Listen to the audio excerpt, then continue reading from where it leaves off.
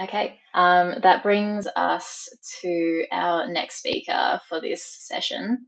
So for our next speaker, he's joining us from Chicago, and he's currently leading the new R&D initiatives as a senior product manager at Auth0. Please give a warm welcome to Samuel Frank. Appreciate it, Catherine. Thank you. Hi, Sam. How are you doing? Good. How are you? Good to know my sound works. Glad to be here. Just jump in then. Today he's going to be talking about some insights about Auth0 and innovating using APIs to build fine-grained authorization. Your presentation looks good. Take it away. Appreciate that. Thank you. So yeah, my name is Sam Frank. I'm excited to be here. I've always wanted to visit Australia, and with everything going on in the world, this might be as close as I get. So I'm going to pretend it's a sunny afternoon in Australia instead of dark late night here in Chicago. As Catherine said, I work on the new initiatives team at Auth0. We work on things that are net new products that are far out in the roadmap. We're excited to be able to talk about one of those initiatives that's been in the work for some time now, that's unlocking fine-grained authorization for all. So with that, I'm going to jump in. Just a little bit of context as we spend the next 25 minutes together. I'm going to talk a little bit about why software as a service for builders is taking over the world, what's next in that software as a service for builders, which is fine-grained authorization as a service, and then get into a little bit of how we're implementing those services here at Auth0. And so why we're here has a lot to do with a realization that Bill Gates came to at his time in Microsoft, which is software doesn't really work like a lot of different industries because we don't have marginal costs. Once you produce one good version of something, virtually every unit after that is free to produce. You see this idea when you plug in a library into your stack, or when you use a service like Auth0. It's the underlying idea of our business is we build one good version of authentication that you can build into your stack so that instead of 100,000 app developers each building their own version of authentication, we can share the costs of one good version between all of those different application providers. And this idea of building one good version of something and then sharing it with others isn't something that we're doing alone. There's a lot of organizations that are creating services like Twilio for communications, allowing you to plug into one good version to access SMS gateways and call providers. Stripe building one good version of payment processing. Gone are the days where you have to worry about PCI compliance and holding credit card information on your side of the stack. You can let them deal with all of those worries and plug into their one good version. Amazon and GCP and other infrastructure providers building one good version of data centers and allowing you to access those through APIs and interfaces. And organizations like Datadog letting you access one good version of log aggregators and data aggregators. And when there's not one good version, as I said before, of something that you could plug in as software as a service, you can use a library and copy that and bring that into your stack. And so what this is leading to is an end game where all you have to do is write your business logic. You don't have to worry about working on all of the supporting code that it takes to operationalize your domain's business logic. So you can focus on building the one good version of whatever it is you're building and let other organizations write all of that supporting code and package it for you so you can access it in your stack. And this allows you to improve your time to market as you're only focusing on the business logic, plugging into all of the supporting services, you get features out the door faster. It's cheaper for you to maintain good quality code that you're accessing through all these different applications because you're sharing that maintenance with all the different organizations that are using that one good version. It forces you to go into a service-driven architecture because you're using all of those different services and cordoning off your business logic to focus on what it's good at and what it needs to do. And this ultimately creates a scenario where if you're not going to buy into these one good versions of all these different services, your competitors might, and they might use those services to get their features out the door faster and to operate leaner so that they can offer their services cheaper. And so that's why we see all these different organizations buying into developer SaaS and these one good versions of what's out there to use to support your stack. And the end game is eventually there's going to be no supporting code. There's just going to be the business logic that you have to write. And then you're just going to have to wire it up to all these different services that are needed to operationalize your business logic.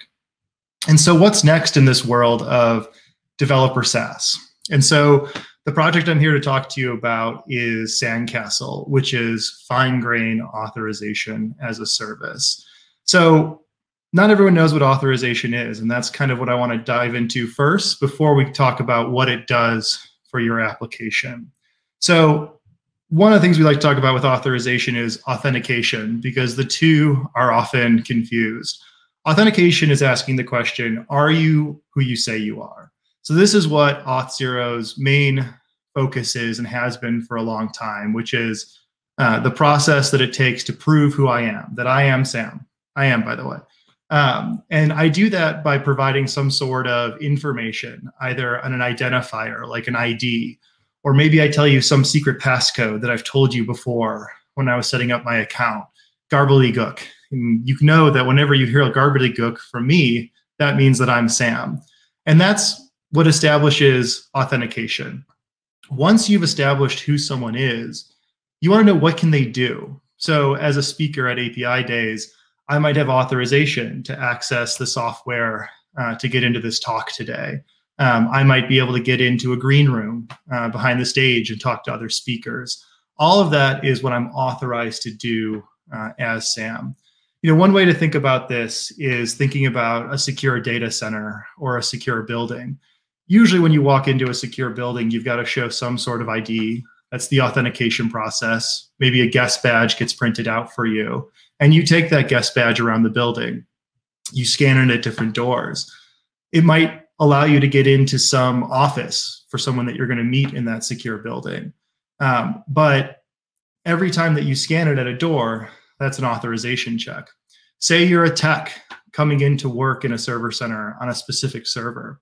Fine-grained authorization is the ability to give someone access to very minute pieces of your stack or your information. So in a fine-grained authorization service, you might have tens of thousands of servers spread out globally, and you'd be able to authorize a technician to access just a single one of those servers in your stack. And so what is fine-grained authorization good for? How does it improve your product and your stack? One of the most obvious examples is something that we see in more and more applications out there, which is the share button.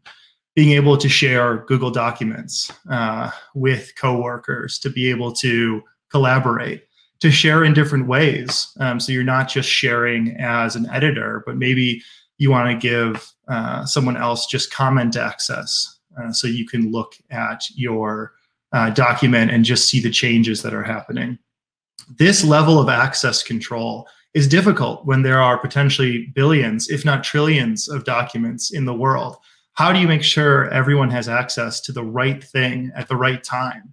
What happens if I revoke access and edit the document? How do I make sure the person who was previously looking at the document doesn't see those changes? These questions drive a scalability question. How do I create one good version of authorization for everyone? And that's the goal of what we're trying to do with Sandcastle. So how do we know that we've built one good version at Auth0 for authorization? Well, looking at my example of Google, we know that we've done a good job because we've learned from the best. In 2019, Google released the Google Zanzibar paper.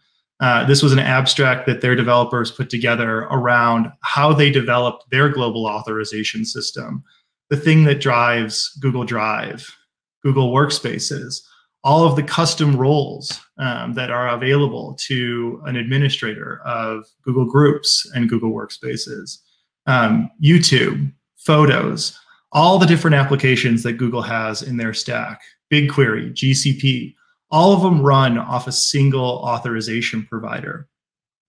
How did they do it? How did they create a single authorization service for such a diverse group of applications? And what were the different considerations that they used? Well, first, for Google, everything has to be scalable. Nothing can be small. Everything has to be accessible. And so they built a highly accessible system, but they also had to build an extensible system. I've been at organizations that I've been told as a product manager, well, no, you can't add that feature because our authorization system wasn't built like that. We would have to rebuild everything from scratch in order to make that happen. Well, when you're operating an enterprise like Google, being able to innovate is part of the game.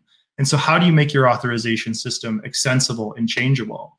And then also, how do you make it auditable so that you can understand what's happening in your system, to make sure that it's not going wrong, to write tests against different versions, to make sure that you have a good understanding of what's going to happen in the system. All of this was explained in the Google Zanzibar paper. And so when we read it, we said, aha, well, this is one good version of authorization that Google made. But unfortunately, it's not for you. It wasn't for us either. Google's kept it proprietary for their applications, unlike services like Google Spanner that they've added to GCP. And so when we read this paper, we set out to say, all right, we're going to take the learnings that Google's published. We're going to build a version that's available to everyone so you can build it into your applications. And so how does Zanzibar work? What's so special about the Google Zanzibar paper that's created one good version of authorization for everybody? Well, sometimes it's easier to talk about what it's not. So what it's not is RBAC and ABAC. So more industry acronyms. For those that are implementing authorization systems, most of you probably know RBAC, which is role-based access control.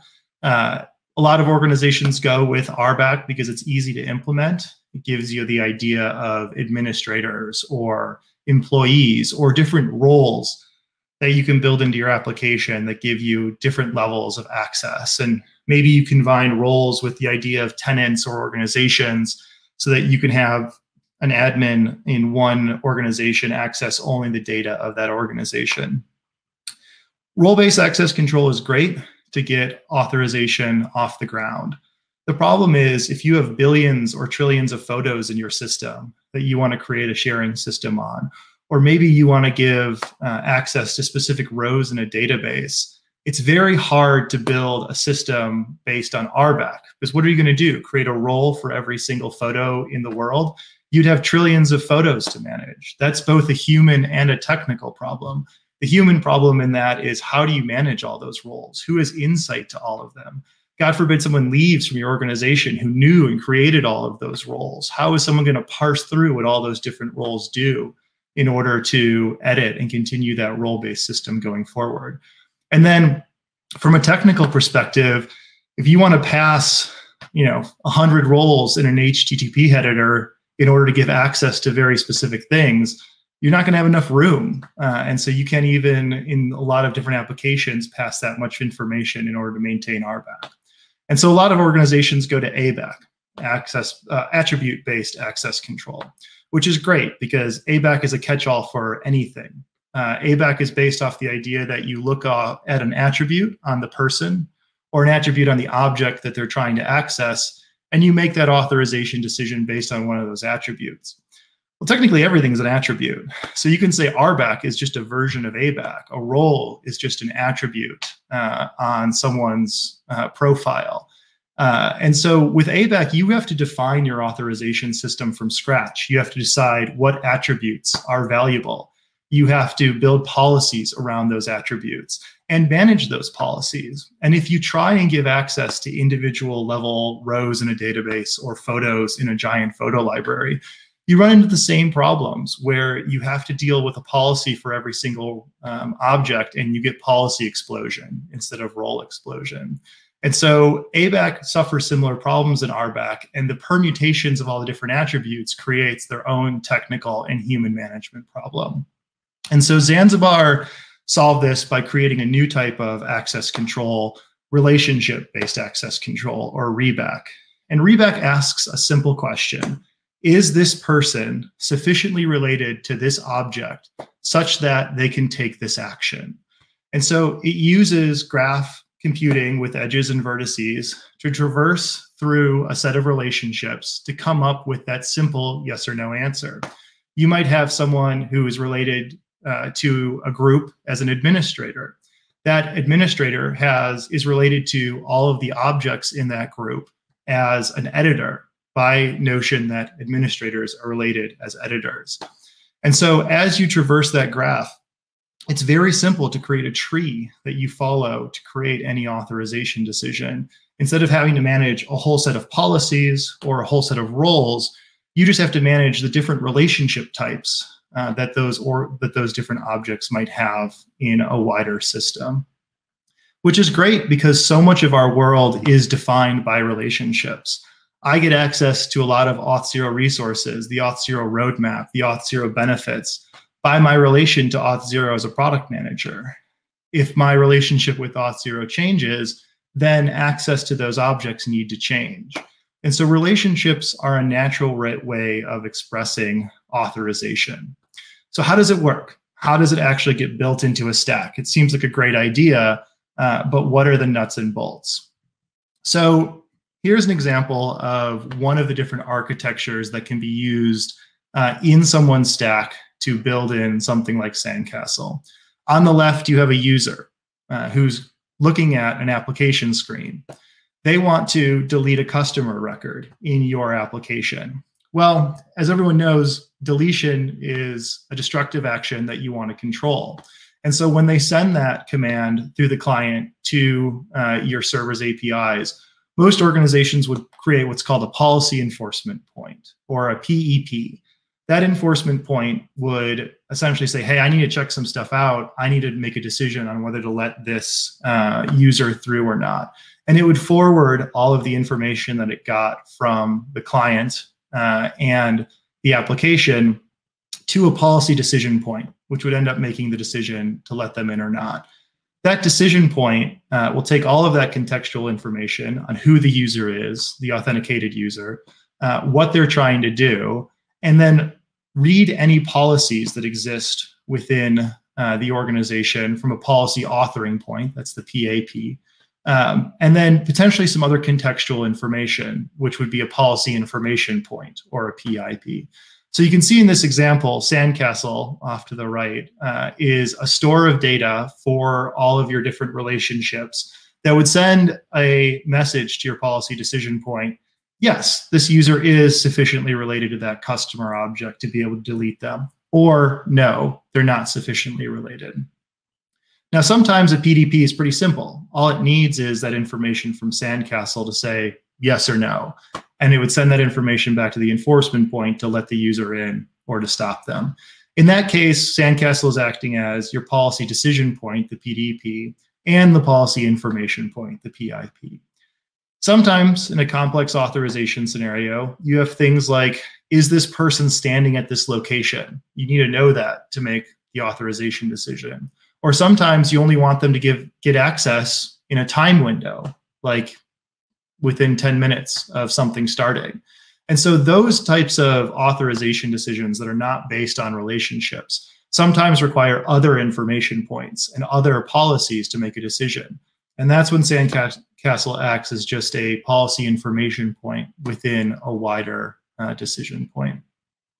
And so how does Sandcastle make these decisions to be able to authorize different users around the world? So first, in a Zanzibar type system, you have to define the bones of your authorization framework. This is the namespace. The namespace has things like documents in a Google Drive scenario.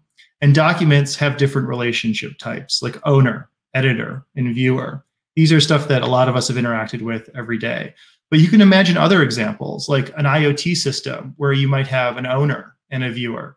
Say I've got a smart refrigerator and I want to let my partner know when we're low on milk. I might share them as a viewer on my different IoT namespace that I would define for my application. Maybe I had a business application where I'd want someone to be a manager of a store branch and maybe have a customer of a store branch. That would be a different namespace, and those relationships to that branch would be different.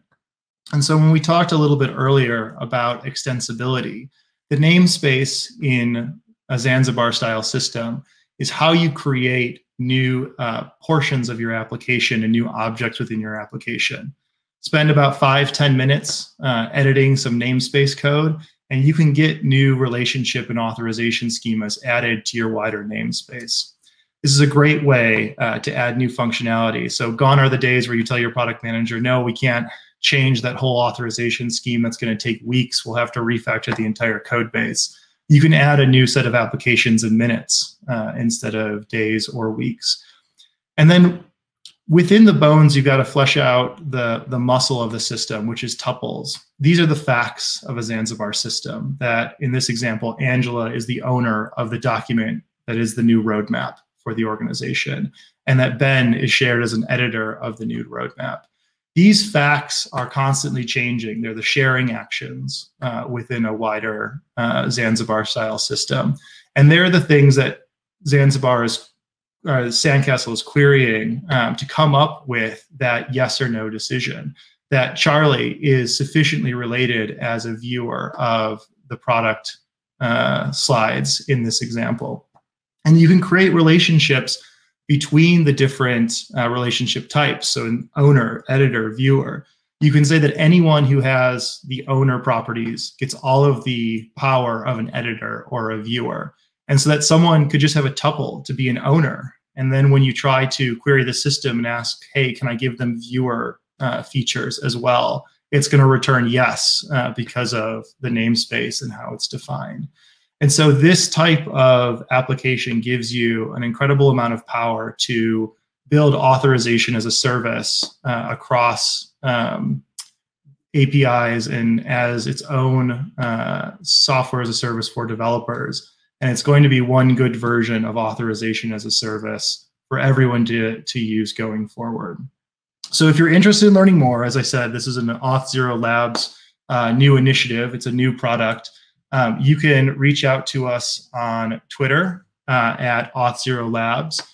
We have a playground set up that anyone can use and anyone can create an application on at learn.sandcastle.cloud.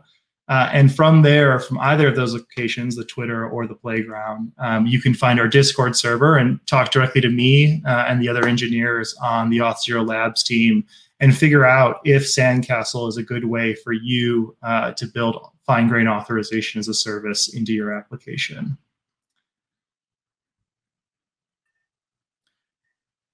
Hi, Sam. Thank you so much for sharing what sort of like innovation is going on at Auth0 and what Sandcastle is, or rather what it's not.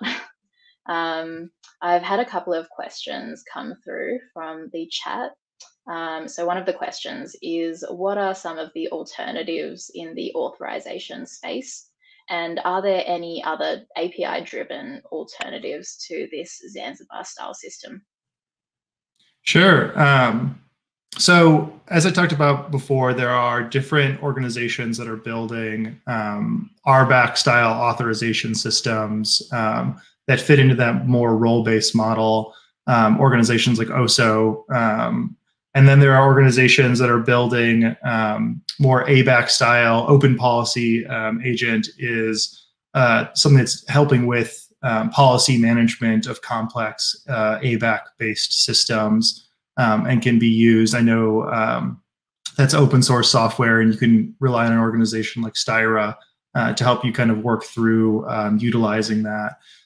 There are organizations that are trying to build Zanzibar as a library instead of a software as a service. You know, we've taken the position that this is something that's going to need to get changed and improved over time. And in order to put the resources to that, it makes a little bit more sense as a service.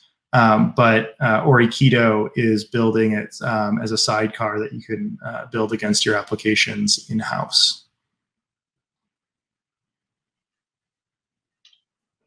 Yeah, so going off of that, I'm just interested to know, like switching over to something like Sandcastle, where can you extract the most value out of it? Sure. So it's the type of system that works well when you have a lot of individual items that you want to give authorization to. So taking the Google Drive example of trillions of documents, organizations are using it as giving authorization to different IoT devices in their stack. So giving someone management access over a smart light, or technician access over a camera, so to grab diagnostics. Different organizations are building it into different work order management. So who gets access to add notes to a work order? Can someone delete notes on that work order? To kind of do that fine grain access to different record systems. Other organizations are using it to do application data access management. You might, again, with all of the different data breaches and security incidents, one of the issues with role-based access control is that once you compromise one of those higher level roles, you get access to almost everything. Well, if something's done via relationships, you can give far more minute access to the right person. And so you might have data row access given via fine-grained authorization, so that someone needs to be related to that data row rather than the system writ large, giving you another point of access control over your data. And so you can have trillions of database rows and still manage access with a system like Sandcastle at that row level in the database. Awesome. Thank you so much for your time presenting at API Days Australia. It's been great listening to your talk. I just want to thank you. Appreciate it.